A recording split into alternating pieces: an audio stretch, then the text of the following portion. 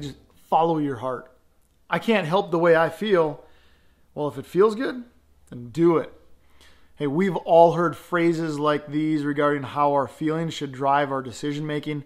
This week, Pastor Tom gave a message to help us better understand the spiritual battle that goes with feelings and what we can take away from the Bible with regards to how to handle those feelings. And before we get into that, make sure that you go ahead, open the discussion guide that I left in the description. See, each week we provide you and your group with a video lesson as well as a guide designed to help you and your group use your time together in a way that builds relationships and to help you better know God. And depending on so many different factors, from your personality or what kind of family or home that you grew up in, we may have an idea that we're supposed to avoid feelings or we're supposed to let our feelings dictate much of our lives. But this week, Pastor Tom showed us that we were created to have feelings. God wants us to feel. In fact, feelings are a part of God's creation. He created us to feel a broad range of emotions, from happy to sad to anger to feeling hungry. You see, as explained in Genesis, we were created in the image of God. Additionally, we also see throughout Scripture that God too has emotions.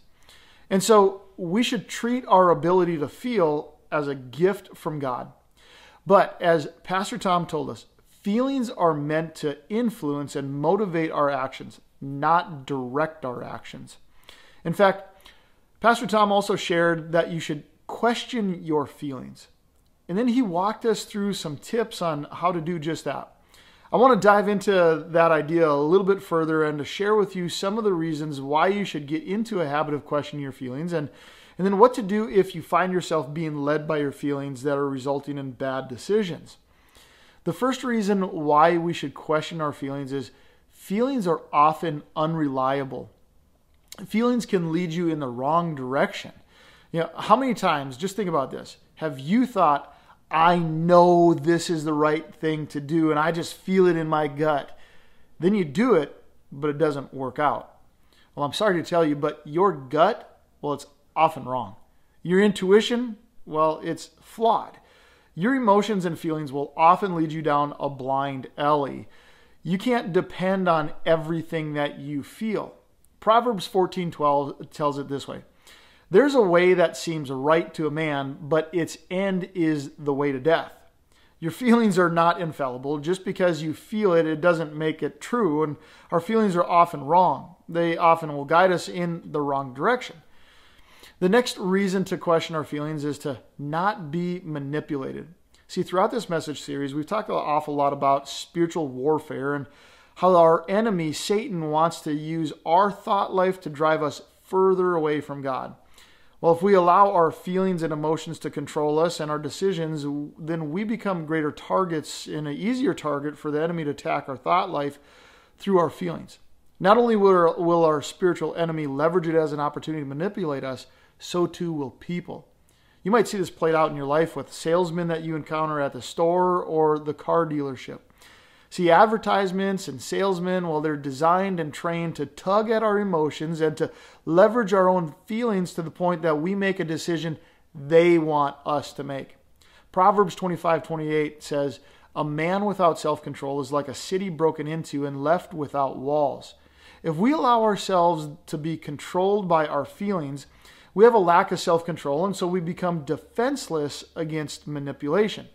So protect yourself from being manipulated by people or by Satan. Next, question your feelings to please God. Don't let your feelings and emotions control your life. If we do that, we are susceptible to being ruled by our feelings. No longer does God rule our life, but our feelings do. No longer is Jesus the Lord of my life, but now my feelings are my Lord. If I make all my decisions simply based on how I feel, well, then I've made my feelings God, and then God no longer can be my God. Romans 8:6-8 says this, "So letting your sinful nature control your mind leads to death, but letting the Spirit control your mind leads to life and peace. For the sinful nature is always hostile to God. It never did obey God's laws, and it never will. That's why those who are still under the control of their sinful nature can never please God. If your decisions in your life are based on your feelings rather than what God says, you will not please God. So if you struggle to live your life apart from being run by your feelings, I want to give you just a quick 3-step approach to overcome that. Here's what I'd love for you to do. Name it, claim it, and then change it. You can't tame it until you name it. So if you're unable to solve the problem until you identify it. So start by naming the feelings or the emotions that keeps driving your decisions and your actions. Second thing you do is the Bible tells us to challenge it or claim it. Challenge what you're feeling. Don't automatically accept what you're feeling. Don't automatically assume that your initial feeling is accurate, the truth, it's correct, or it's even reality. Ask, are things really as bad, or are they this way, what I'm feeling? Well, then next you change it. More accurately, let God change it.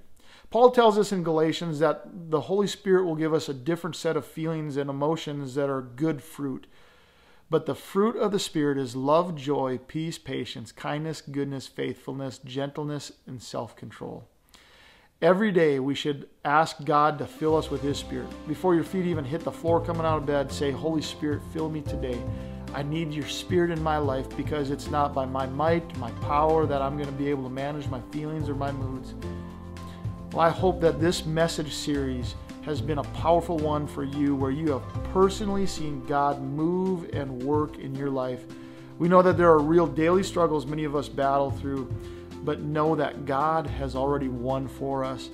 I encourage you to spend some time talking about this week's message, and then feel free to reflect on the spiritual wins that you may have seen God make in your own lives in the last few weeks.